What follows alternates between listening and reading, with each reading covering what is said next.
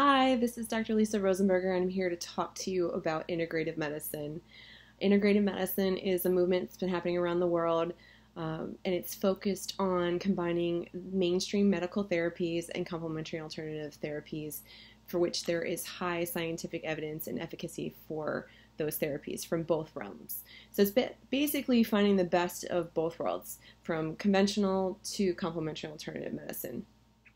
Mainstream medicine pretty much encompasses what you typically see in hospitals or your doctor's offices, provided by MDs, DOs, allied health professionals such as nurse practitioners or physician assistants, whereas complementary alternative medicine, commonly referred to as CAM, encompasses a diverse group of medical and healthcare system and practices and products that may be not part of mainstream medicine, however, not from untrained people either. So complementary alternative medicine providers often are providers who have gone through just as much training but have focused on traditional medicine such as Chinese medicine or Ayurvedic medicine or naturopathic medicine or chiropractic.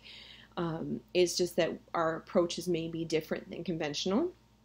And as time has moved on, some of things that were considered CAM or complementary alternative medicine have now entered into mainstream due to more research studies or acceptance in hospitals and general practitioners' offices and things as such. So some examples of CAM that have moved into mainstream include probiotics, fish oils. Those are some supplements that we have formerly not considered part of mainstream, but actually now have entered into mainstream because they are part of the care that is provided for different conditions and what they've been indicated for based on research that has been published, and are included in the hospitals.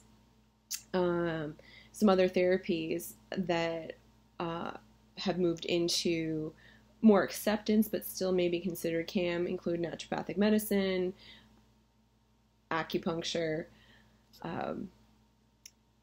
yoga, massage therapy.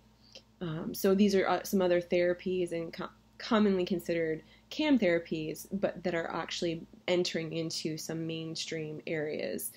Some various hospitals have made it as part of their integrative programs to include these therapies because there is increasing research, however, not as much as some of the other things that we see in mainstream conventional medicine. So here at our office at East West Integrative Health Clinic, that is our goal, is to bring you the best of both worlds of complementary alternative medicine and conventional. So if you have questions or you have interest in that approach, please call our office. We look forward to working with you.